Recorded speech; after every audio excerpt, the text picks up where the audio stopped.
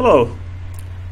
In this tutorial this is a series in which we will learn Drupal 8 for Drupal 7 developers. So if you are a Drupal 7 developer, I think you might find this series useful. So first we will assume that you have a virtual machine or some kind of a Linux box, and it could be a VM running on your laptop, or it could be a VM in the cloud. Okay, so assuming that, plus also assuming that you have either Apache or Nginx configuration working for Drupal 7. So let's start a new terminal, and I have a server in the cloud, so I'm just going to log into that server. This server already has working Nginx and PHP and all that. So first order of business is to download Drupal 8, but before that I have to download Drush. So if I like to do all my work in this dev directory, I'm going to download Drush. Remember, you need the latest version of Drush. So let's start a browser, and yeah, so here I'm going to go to drush.org, and drush.org has install instructions, and just follow these install instructions. So let's do that. Copy each of these commands. It asks you to download drush.far. Got that. Then it asks you to run drush.far with core status. Let's do that. Good. Remember, look, this is the version of Drush 802 currently. You need the latest version. Then make drush.far executable. Done. Finally, as root, you copy drush.far into, you move drush.far into user local bin drush. Okay, so with this you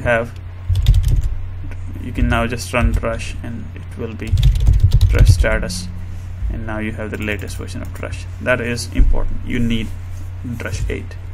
Okay, with this let's start drush dl and then download Drupal. I can just say Drupal, or I can say Drupal 8. So I'll say Drupal 8 because I sometimes still need to work with Drupal 7. Alright, so Drupal 8 has been downloaded,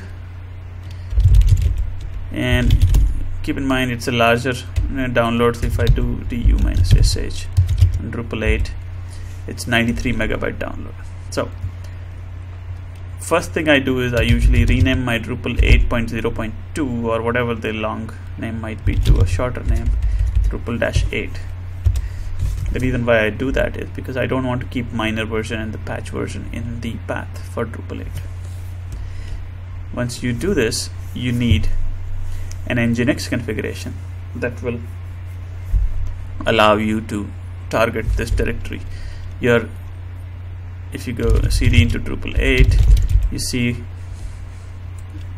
the Drupal files, cd to sites, and you see other things like default. You will notice there is no sites all, and I will talk about that in a second. First, I want to configure Nginx. So we go back to the browser and search for Drupal 8 Nginx. Okay, so when you click Drupal 8 Nginx, you find the very first link is the Drupal 8 Nginx configuration link from GitHub. So this is the one where it has a complete server configuration. So that's what we will use. Let's just copy. Actually, we can just use this. Let's do that. Okay. So from here to here, or I could just I can just click raw, and I got the full thing. So copy it from beginning to end. Copy, and now back in my server, first I have to become root. So sudo -i, and then cd and etc nginx sites enabled, and Now I will create a new server configuration file. So let me just say cat and send this to Drupal 8, and then I simply paste. After that I press Ctrl D to end the input. I can now edit Drupal 8, listen on port 80, yes, but the key thing is to change this server name. The server name that I'm going to change it to will be d8.servers6.spinspire.com, also star.d8.servers6.spinspire.com. okay, and then the root is obviously going to change. It's going to be home Jitesh dev Drupal -8. Okay, save and quit. Service nginx reload. Oops, it didn't work. So let's see why that didn't work. So if I do less error.log, so there is something called micro cache fast key CGI caching. I'm going to turn off caching. I don't want to cache anything. Let's just open Drupal 8 again, look for micro cache. Okay, yeah, this one. Just disable this caching. I don't think at this point I want to do any caching. Save it, and let's see if I reload. Okay, so that works. Now back on my browser, I can just say d8.server6.spinspire.com, and voila, we have Drupal 8. This is going to walk me through the installation process. So let's just click through this, save and continue. It says installation profile standard. Yes, let's use standard. And now it's going to complain about a few things. One is that it cannot write to my file system, which is the web server cannot. Secondly, there is no settings file. Let's fix both the problems. First I exit from being root, and I am back in my sites directory, cd to default. It is trying to install here, so I will make directory files, and that now is still owned by me, Jitesh, so I have to make it owned by, so ch own recursive www data :www data files. Now I have to do that as sudo. Okay, so what happens is now this files directory exists and it's owned by www-data. Very good. Next thing I have to do is I have to copy default.settings.php into default. Or just settings.php, and also default.services.yaml into default just services.yaml. Okay, all right, so the settings.php is the one that we need to make writable by the web server.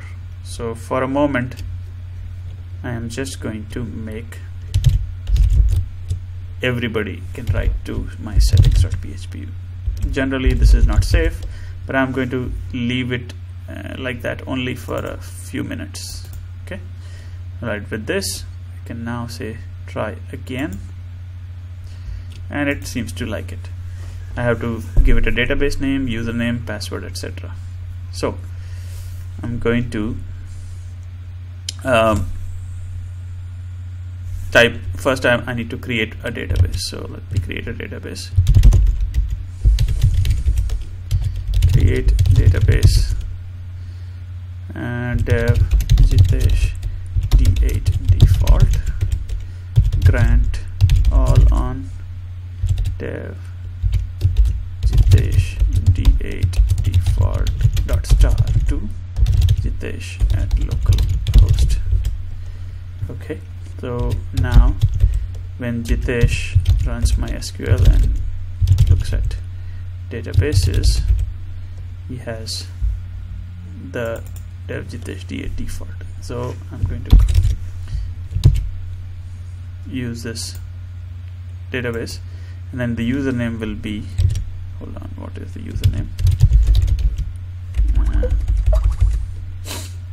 The username. Alright, so now I have created the database. I put my database name, username and password in here. Save and continue. And that should start the installation process. So this is going through installation of 40 odd modules. Great, and we are almost there. All right, we are in the last leg. Okay.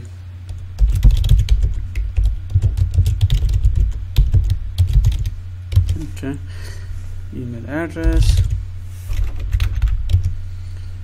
username, admin, and let's just put whatever password we'd like to put.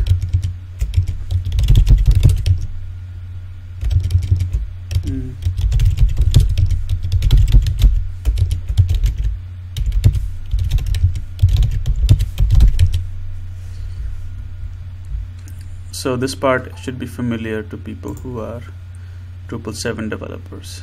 Save and continue. And at this point we have a Drupal 8 site.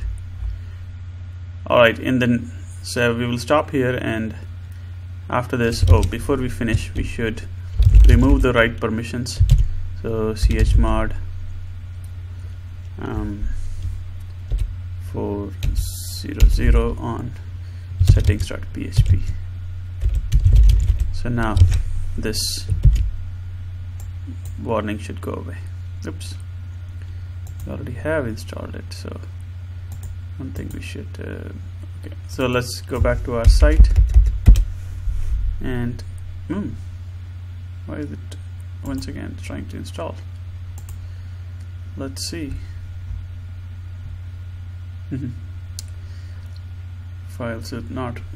Settings file is not readable, and because it's not readable, so let's make it readable. Mod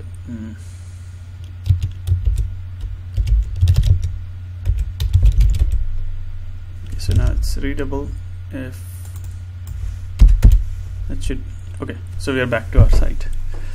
I think this is the point at which we should stop, and in the next one we will explore the user interface of Drupal 8. Thank you.